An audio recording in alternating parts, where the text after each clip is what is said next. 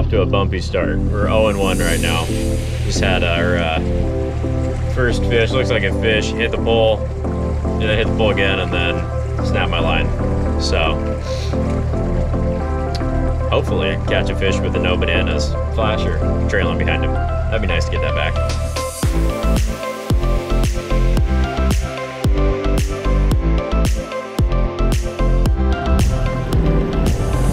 Good morning, August 23rd.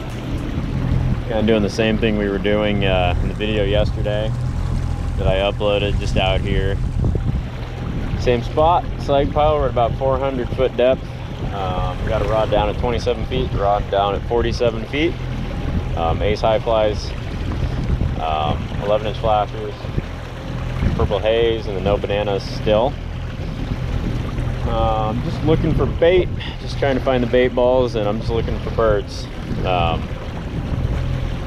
About 5:45 in the morning, so we'll be back.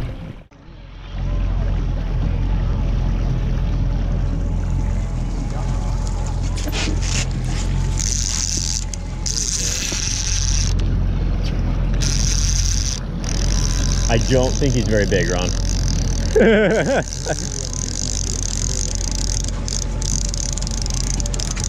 I'm still keeping tension on him though.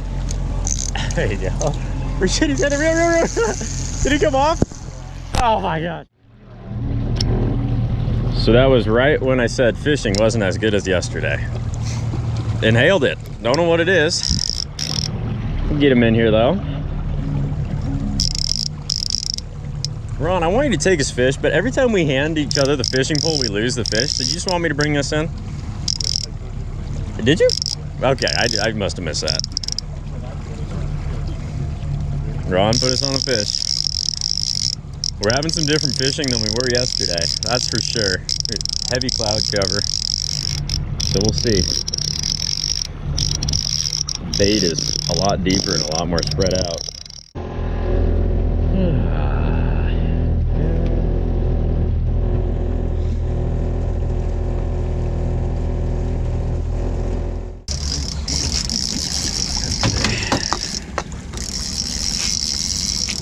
That was abrupt.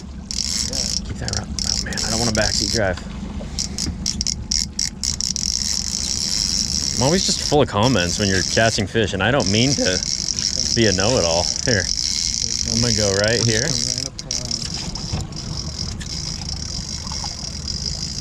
You put your tip that way just a little bit. Okay, there you go. There you go, nice and easy. If he spits the hook, I'll catch him midair. Oh, silver. Silver, yes, it's silver. That's a silver. Hell yeah. There we go. Oh, did you shut her down? Ah, it was all hung You up. okay? Yeah, Oh, I thought I got you with the net. That one I could tell was a silver from a little ways away. Yeah. High five. He shined bright. All right, Ron just got a nice. He wasn't going nowhere. Oh, he got him. Look at that. That's Got him good. We just did a big, we just did a big U-turn out there, and I was messing with the throttle quite a bit, pulling back the throttle, accelerating a little, almost let it idle out. And Ron got this nice guy. This is probably 22-inch. Oh yeah, 22-inch wild silver. Beautiful. Okay, guys. So for these cohos, it's kind of what I'm doing here. It's actually, let me pop this out really quick. Sec. There we go. Okay, cool. So I'm just doing these 90-degree S-turns. And I don't see a lot of guys doing these S-turns, and I really feel like they help. I'll go back over here. Go 90 degrees this way, roughly. A little bit more. Alright, see how we do here. That was a glorious sound. That was one of those hits where you just hear the clicker. Whoa!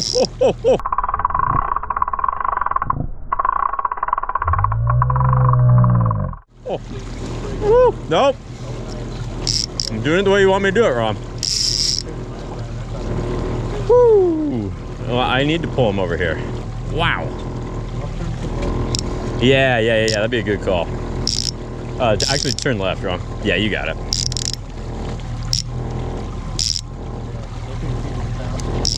He looked dark. Did he look dark to you? I'm not even reeling in here. He's still pulling drag. I'm gonna tighten down a little bit. Will you slow us down just a little bit? Just a little bit. Leave it in gear a bit. Wow. Yeah, I got the drag kind of cranked here. I'm gonna keep cranking down the drag. I don't know what he's doing, but I am struggling to bring him in. There we go. Okay, I'm getting some progress on him.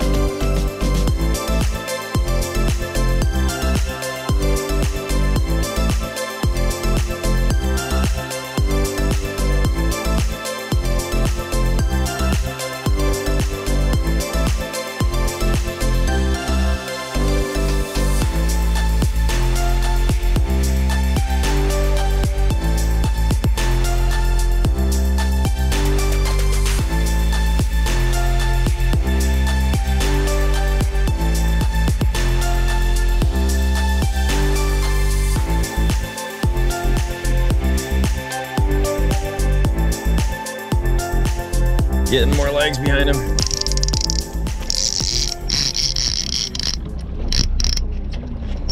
That was close.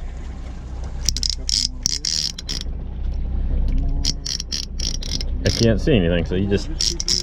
Okay. Got him? Tips up. Oh, you all right? We're good.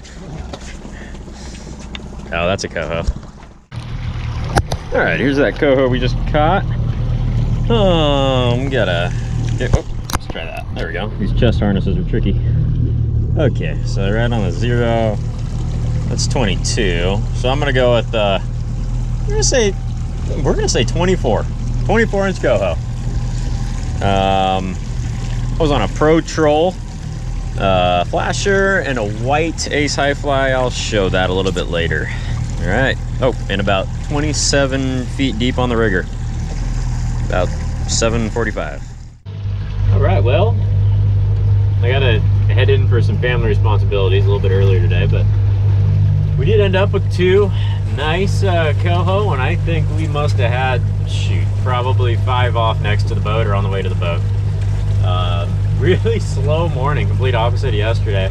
The bite seemed to turn on about 8 o'clock today when it shut off about 8 o'clock yesterday.